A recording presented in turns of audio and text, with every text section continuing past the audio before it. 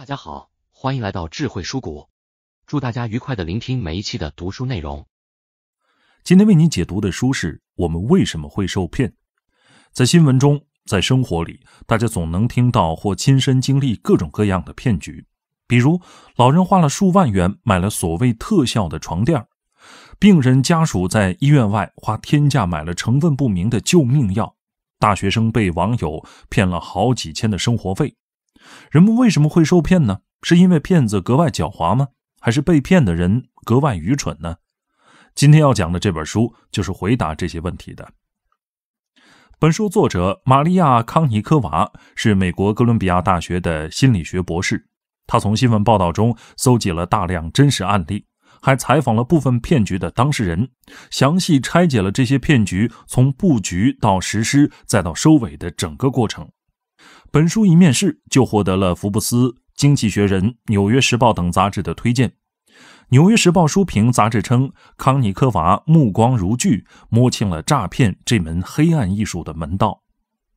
本书总共有10章，可以划分为3个部分。第一个部分是第1章，作者给出了骗子的画像。第二个部分是第2到9章，作者拆解了骗局的每一个步骤，分析背后的心理学原理。第3个部分是第10章，作者提出了一些防止被骗的建议。下面我将分4个部分为你解读这本书。第一，骗子有什么特征？第二，骗子是如何一步步设下圈套的？第三，人们为什么会受骗？第四，我们应该如何防止被骗？先来看第一个问题，骗子有什么特征？什么样的人会成为骗子呢？他们是天生的吗？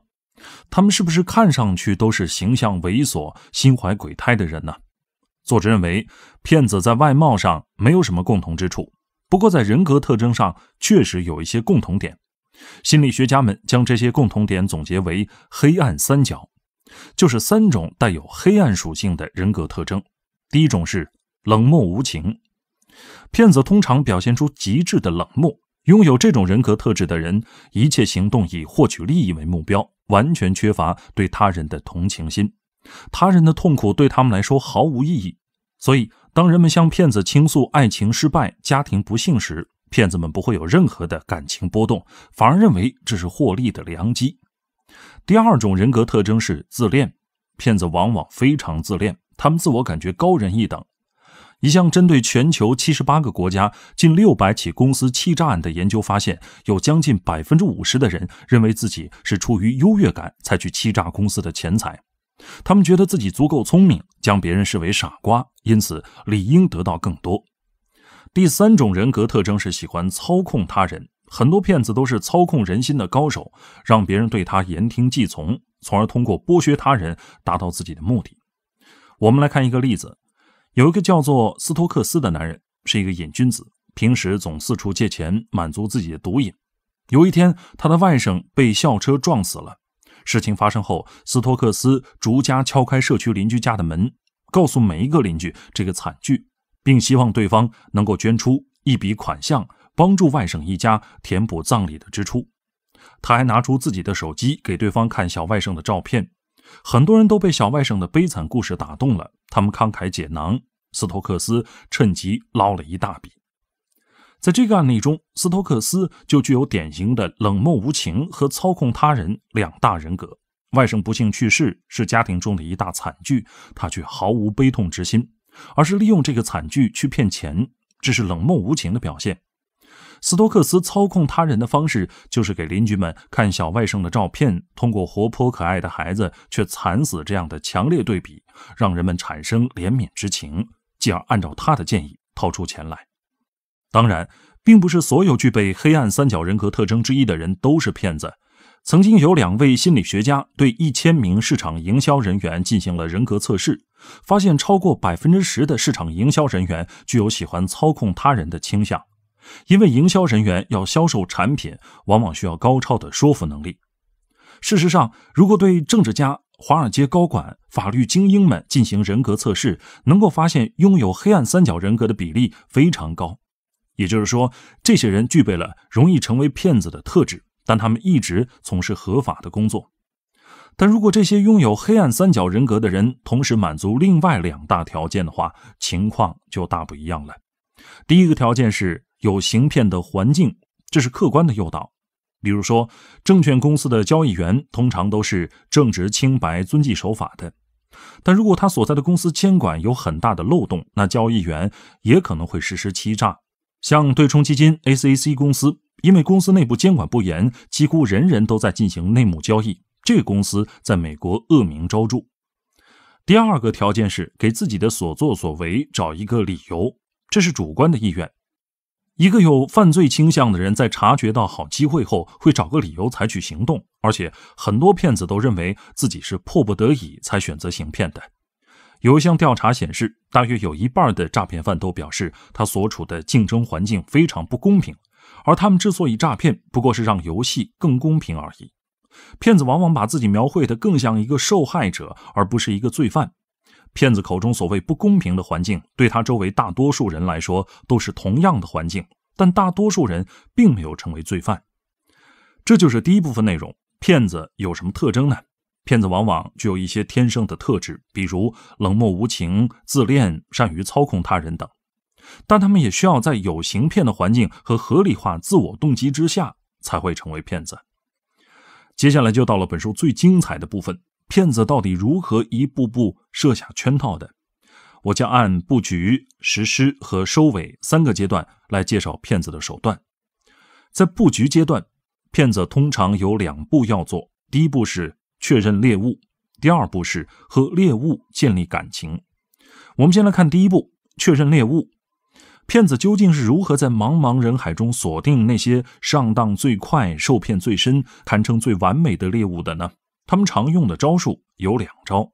第一招是主动提供他人关心的信息，比如有一个叫做伯尼·麦道夫的骗子，专门欺骗股票经纪人。他是一个犹太人，在很多人眼中，犹太人就意味着对投资很在行，或者知道一些内幕消息。麦道夫在和人交谈的时候，常常会点名自己来自一个犹太人社群。在交谈过程中，麦道夫会仔细观察他人的反应，比如对他犹太人的身份是否感兴趣，是否对内幕交易动心。一旦谁表示出动心的样子，即便是蛛丝马迹，麦道夫也能准确抓住，然后利用虚假的内部消息欺骗他人。再比如，一位叫做丹尼斯的捷克模特，在约会网站上发布大量照片，并且声称自己不想再做花瓶了，想重新开始。谁对他的照片和故事感兴趣，就会进入他的猎物之选。骗子锁定受害者常用的第2招是和受害者熟悉起来。人们往往会对认识自己的人放松警惕，比如对能够准确叫出自己名字的人，人们一般会觉得他比较亲切。因此，想办法让受害者感到双方很熟悉，就成为了骗子重要的生存技能。比如，有一个黑客团伙，专门以帮助检测安全漏洞为名，攻击受害公司的安全系统。这个团伙中有一个人，就是专门去公司附近的咖啡馆找人聊天，聊天内容很多时候就是简单的寒暄，但却能起到非常大的作用。因为交谈会产生熟悉感，彼此会更加友好。只要见过面，就不再是一个陌生人。当这个人之后再见到受害者，提出要检测对方公司安全漏洞时，受害者往往会产生这样一种心理：我见过你，我们一起喝过咖啡，真巧啊，我当然会帮你了。还有一些骗子会刻意搜集受害者的信息，再用这些信息去获得对方的好感。比如有一个叫南希的骗子，他会在报纸上浏览婚礼信息，将即将举办婚礼的新人父母锁定为潜在目标。南希会牢记报纸上新郎新娘及其父母的名字和地址电话等信息。在婚礼开始前几天，南希会给一方的父母打电话，说他是另一方的亲戚，比如给新郎的父母打电话说他是新娘的亲戚。因为他能准确说出新娘的名字，新郎的父母往往就会相信他，毫无防备地和他见面。骗子收集信息的方式甚至包括专门雇佣一些托比如有一个印度僧人自称可以帮人们见到死去的亲人，他会在自己的接待室里安插托，当想要求助的人来到他的接待室里，这些托就会假装自己也是来寻求帮助的，和受害者攀谈，再把获得的受害者相关信息告诉僧人。这样，受害者以为和印度僧人是第一次见面，他就能准确地说出这么多信息，从而相信他真的有神通。骗子之间流传着一句名言是，只要你把对方摸透了，你卖什么他们都会买。这个摸透的过程就是骗子调查与筛选的过程。除此之外，现如今的骗子会发送大量虚假广告、电子邮件、App 内置页面等，谁对这些信息回复了，猎物就自动送上门了。你会发现，有时候这些钓鱼信息错字连篇，其实这正是骗子精心策划的产物。如果人们连这种最低级的错误都没有发现，那就更不可能发现故事里的漏洞百出了。在确认了猎物之后，布局就进入到第二步，和受害者建立感情。这是关键一步，只有受害者被感情冲昏了头脑，才会失去理智，接下来的每一步才会按照骗子的指令去做。在约会网站上，捷克模特丹尼斯锁定了一位68岁的美国物理学家保罗，俩人开始频繁通信，信里的内容十分亲密。在信里，丹尼斯一直向保罗表达爱意。丹尼斯对保罗说，您真是才华横溢，我最看重男人这一点，您的才华和我的美貌真是完美的搭配。保罗的感情被完全激发出来，他彻底陷入到了爱情之中，甚至把丹尼斯当作了未婚妻，对丹尼斯提出的任何要求都满口答应，以至于在丹尼斯设计让保罗托运可卡因的时候，这位物理学家也毫无怀疑。我们刚刚提到的在报纸上浏览婚礼信息的南希，她通过准确说出新郎新娘的名字，成功把新郎的母亲骗出来，也同样开始实施第二步计划，和受害者建立感情。他会和新郎母亲聊自己给新人双方准备了什么结婚礼物，还会和新郎母亲聊到自己的家在哪里，这个地方往往是离新娘家不远的地方。南希热情邀请新郎母亲有空去做客，就这样，新郎母亲和他越聊越开心，会请他吃一顿丰盛的午餐，直到吃完饭准备离开，他才假装自己忘记带现金了，让对方给50美元打车。虽然骗的金额不多，但南希这一招屡试不爽。这就是情感攻势的有效之处，一旦受害者对骗子产生了好感，就会受其驱使，对一切可疑现象视而不见。如何与受害者建立感情呢？骗子最常用的手段就是通过故事唤起人心中的情感。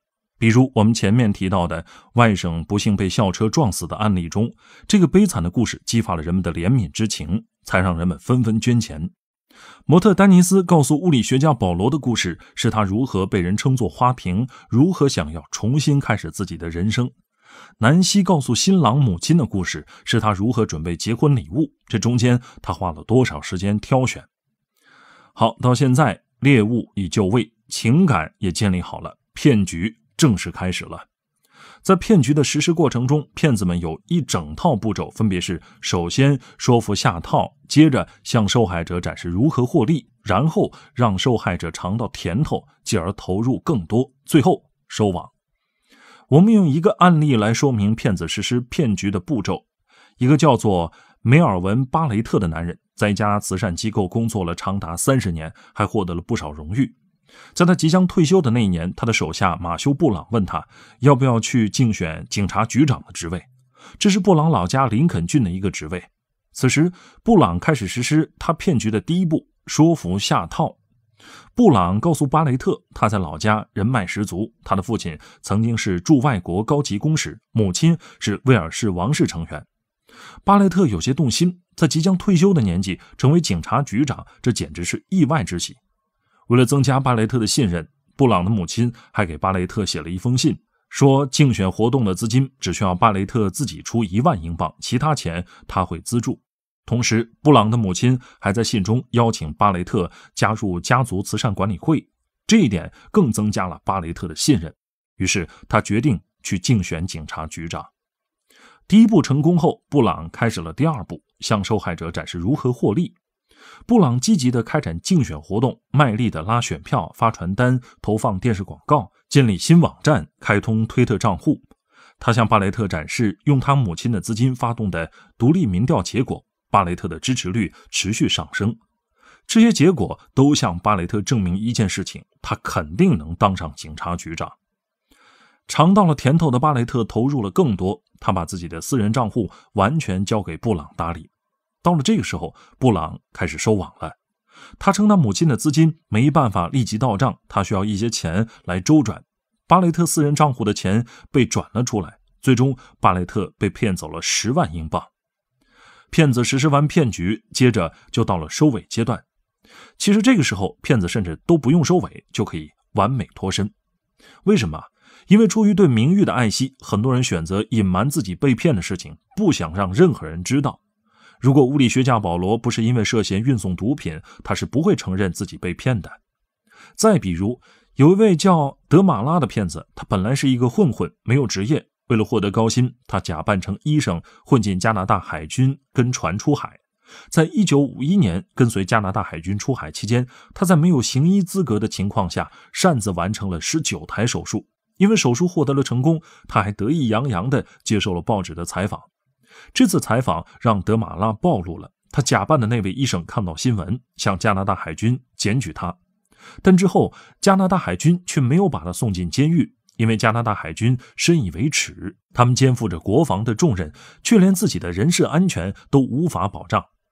德马拉从加拿大全身而退，接下来他又接连化身监狱的监狱长、学校里的英语教师、建筑公司的土木工程师去行骗，他的经历甚至被写成了一本传记。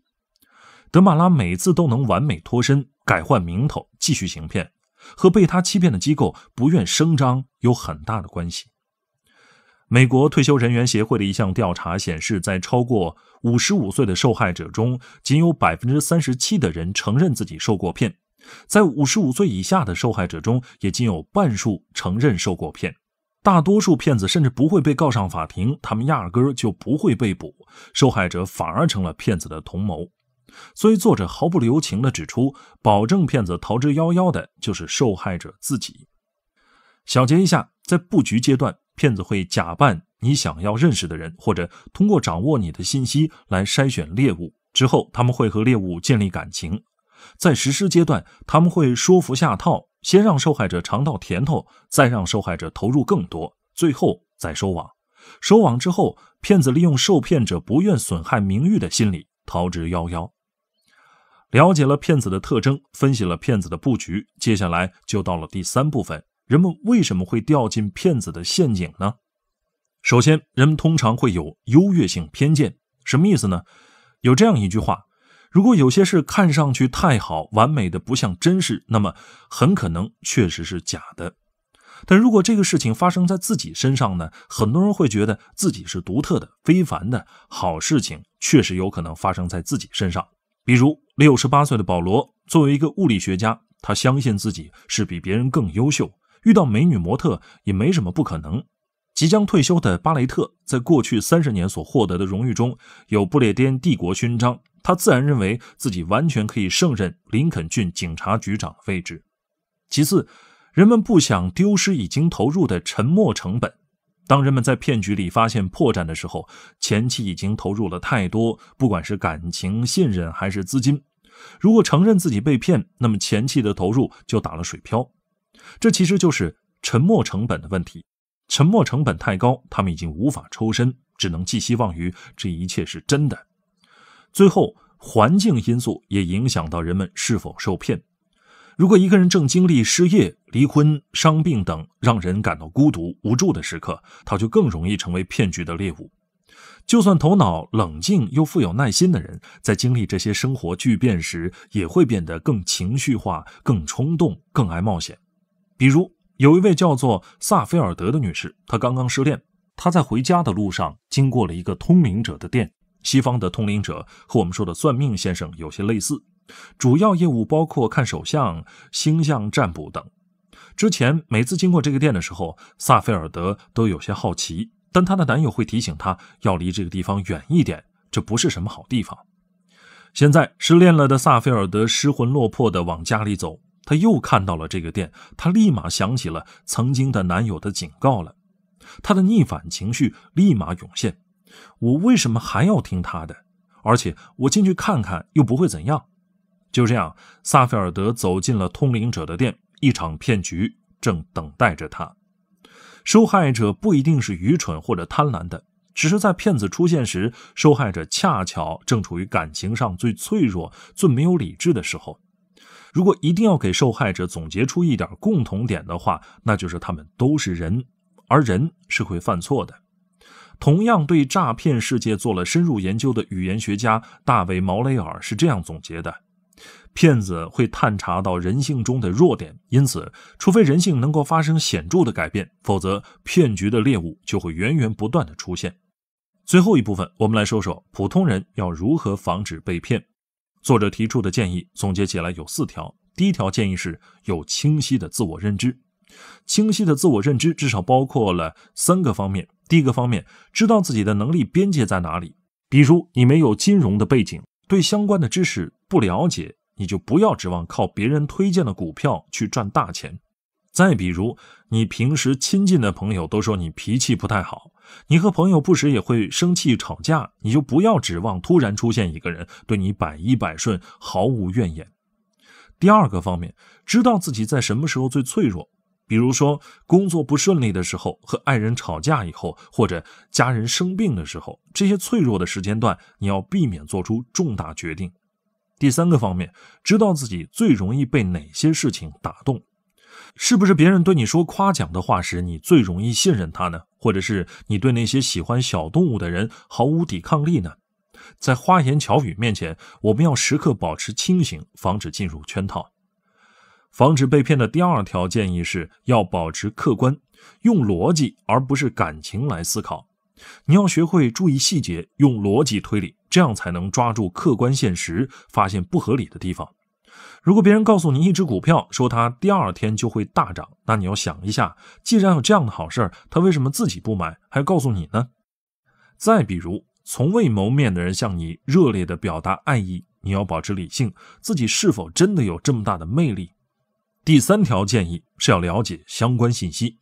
当别人向你介绍陌生领域，你又很想加入的时候，你一定要事先了解相关知识。另外，当突然出现一个陌生人自称是你朋友的朋友，或者你们一起参加过某次活动，这时候花点时间和你的朋友或者活动举办人确认信息很有必要。最后一条建议是设定底线。有太多骗局能够成功，是因为骗子在受害者头脑发热的瞬间将其推过了底线。人人都有被骗的可能，那么在每一次冒险之前，你要为自己设定一条底线，自己能不能承担这个风险，愿意承受的最大损失是多少。如果损失在你的底线之内，你或许可以尝试冒险一次，即便被骗也当作买个教训。但一定要注意，千万不要让他人鼓动你再来一次，最后试一次，因为再来一次就是无底深渊。当面临这种诱惑的时候，你要知道该向谁来求助，确保自己能够成功抽身。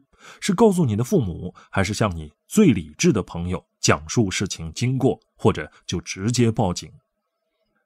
好，到这里最后一部分也介绍完了。作者给出了防止被骗的4条建议，提醒人们客观冷静，全面地了解自我，了解相关信息。最后，就算被骗，你也要设定底线，及时收手。在各种诈骗手段层出不穷的当下，希望通过这本书能帮你更多地了解人性的弱点。向往美好的事物是人类的天性，但要清醒地认识到天上不会掉馅饼，这将减少被骗的可能。